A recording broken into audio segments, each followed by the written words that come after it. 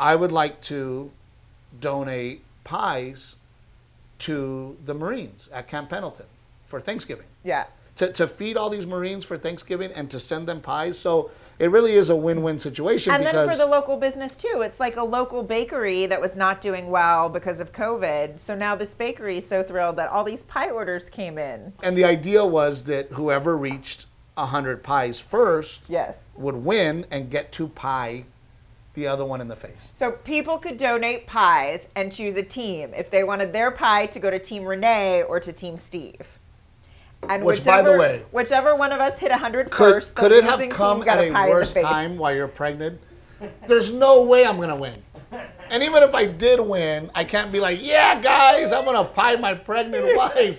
Well, right? The teachers at Garrett's school, they asked him because they wanted to support two and buy a pie. And two of them texted me and they said, we asked Garrett who we should buy our pies for. And he said he wants me to get a pie in the face. Thank you, Jesus. Thank God my son sees. My son has eyes. You guys just see this. My son's at home going, this poor bastard. And he's going to get the pie in the face? Wow. Let's get one for him. I am so proud to say that we will be delivering for Thanksgiving 220 pies. Yeah. 220 pies to Marines at Camp Pendleton. Sonia said that she's going to be very nice for us. Take pictures of the pies being delivered, take pictures of the guys eating pies, and it turned out to be. But people were amazing. I mean, we hit the pies in like 2 days. We got between the two of us. Well, the funny part is you like shot up. Like immediately you were like at 70 and I was like at 3.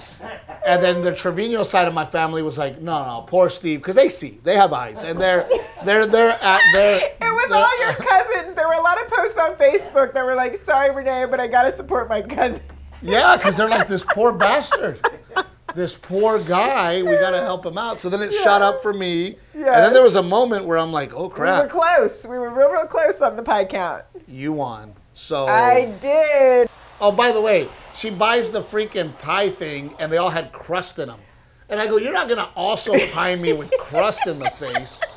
Like, there's no way. Hey, whoa. I bought 2 cans. We might as well use one. No, that's it. That's good. We don't want it to go to waste, baby. Renee, that's good. We don't want it to go to waste. Somebody has to clean it up. I'll be gentle. I'll make sure it all ends up on you. Renee, that's enough. Rick hasn't said stop yet. I'm waiting for Rick to tell me stop. Rick, that's too much pie. No entiendo. Yeah, now es mucha pastel, wait. Okay, that's it. I think that's an entire can of whipped cream. Oh my God, dude. I love you. Do you? I'm coming over. Sonia, Al, you better tell these Marines that I took a pie in the face so that they could have pie in their face. No, but also thank you to everyone who bought pies for Team Renee.